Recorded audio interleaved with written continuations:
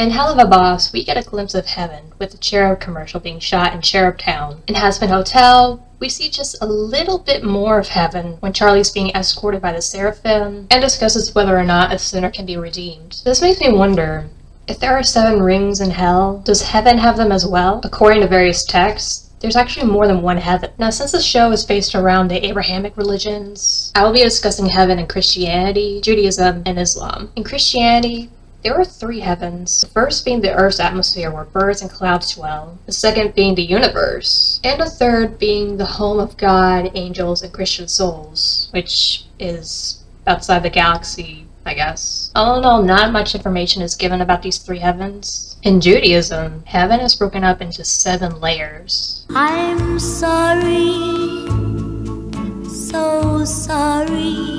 Velen, meaning curtain, veils the other 6 layers and is the abode of Adam and Eve. Rakia is translated to firmament, which is defined as the vault, or arch of the sky, where judgment takes place. Shahakin refers to the sky or clouds. It is where the Garden of Eden is located, and a mill producing manna, or food, for the righteous. Sebol, meaning habitation, is the stratosphere, the sun, and the moon. Mawan, or refuge, is where ministering angels sing at night, though I couldn't find its exact location. This makes me think that this is the beginning of heaven outside of the galaxies. Makan, established place, is home of the angels who give rain, storms, and snow to the earth. Aravat, or deserts, is the abode of seraphim, cherubs, righteous souls, and the souls of the unborn. In Islam, there are over 100 levels of heaven. Though nearly every site I went on only discusses 7, thank Lucifer. Fuck, I'm gonna butcher these. Jannat al-Adhan is where repentant souls go to the eternal place, with flowing rivers and great gardens. Jannat al-Firdaus is the most sought-after paradise for its fruitful garden of all kinds of plants, and being the highest place of Jannah. Jannat al-Naim is an iron heaven where devotees could live in wealth. Jannat al-Mawa is a refuge made of brass made for those who have been martyred in life.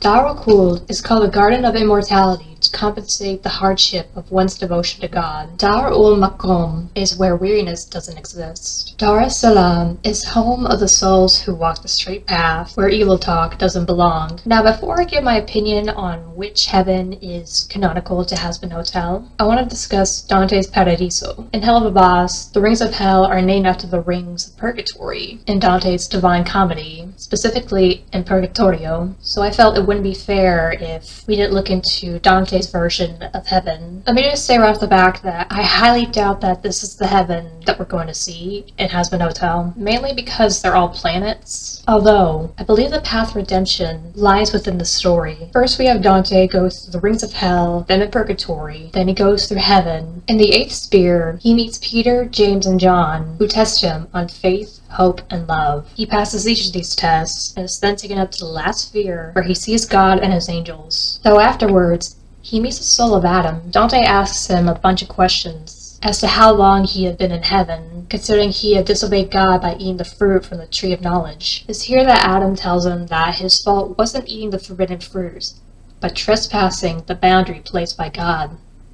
Yeah. When he died, his soul was kept in limbo for over 4,000 years until Christ freed him. Now, if you've seen my video on how Adam was able to get to heaven, you'll know how heaven was kept from human souls until Jesus went to Sheol and freed everyone. By the looks of it, it doesn't seem that Adam was ever tested like Dante was. I have a theory that Adam was so bitter about being in limbo for so long that he blackmailed Sarah into letting him get his yearly vengeance on Lucifer's people, so that none of the new souls would figure out heaven's dark past. Now, the moment you've all been waiting for, which religion has the canonical heaven? Keep in mind, this is just an opinion. In my opinion, it is the Christian heaven. The reason I say that is because of Revelation. Here, John has visions from God of the apocalypse, where Satan, as a dragon, goes to war with heaven. In Rev 17, John sees a woman arrayed in purple and scarlet and adorned with gold, jewels, and pearls. This woman was penned as the whore of Babylon, and possibly the inspiration behind Lilith's design. Also, Rev 13 talks about a dragon, different from Satan, with horns of a lamb,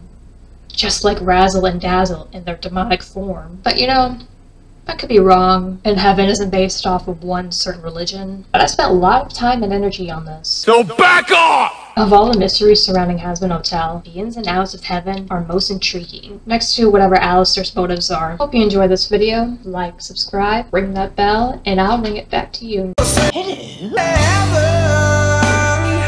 Hello.